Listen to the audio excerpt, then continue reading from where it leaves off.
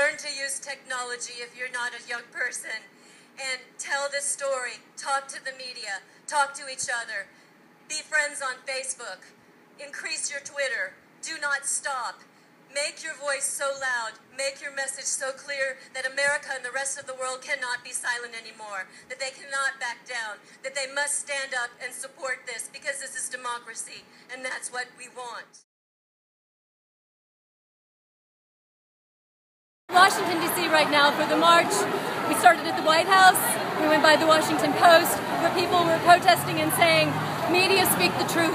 Because the BBC and CNN and the Washington Post and mainstream media in America and around the world are not telling the truth. They're not telling the truth about what's happening to Palestine. Tens of thousands of people are here right now marching. We've got rabbis for peace. We've got delegations from North Carolina and Ohio and Tennessee and all around the country, and even people from around the world.